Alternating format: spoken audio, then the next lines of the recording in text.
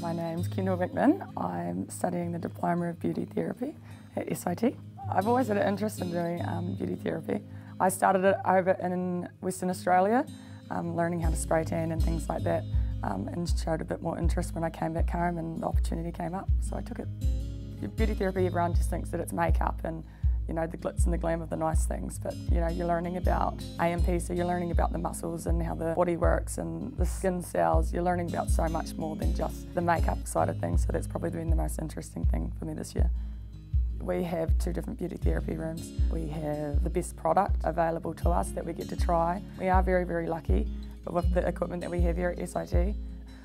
When I was 17, I got picked up with the Steel as a training partner, and then I moved over to WA after I had surgery on my legs. Tried to get the love of it back and moved back home to New Zealand, and lucky enough this year to get my first proper debut on court for the Steel. It's always been a dream of mine, and definitely after this course next year is something that I'm really hoping the opportunity comes up and I can get offered a contract.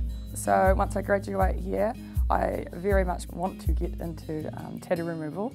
There's a market here in Southland for tattoo removal, and that's what I want to go down.